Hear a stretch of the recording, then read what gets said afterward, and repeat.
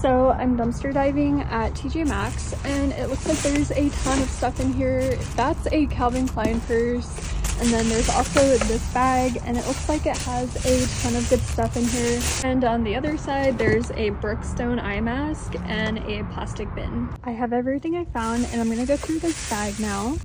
There are so many beauty items in here. I don't even know what that is, but there's like, looks like some damaged stuff. That might be missing a few. There's a perfume. Oh, these are so cute. These are earrings. I don't see anything wrong with them. Here's everything I found. There's a ton of random stuff, but there's also a bunch of makeup, and some of it's a little bit damaged, but not bad.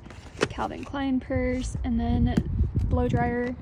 And there's two mystery bags that says makeup.